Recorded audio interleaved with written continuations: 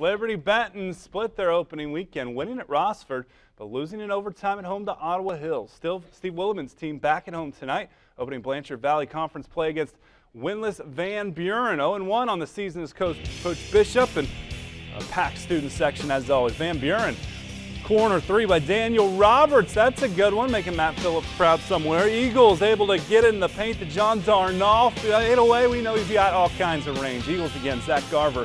Soccer star drive, a nice dish to Nathan Kraft, the quarterback, gets it to go. Later on, it's Kraft again, driving, and nice kiss off the glass.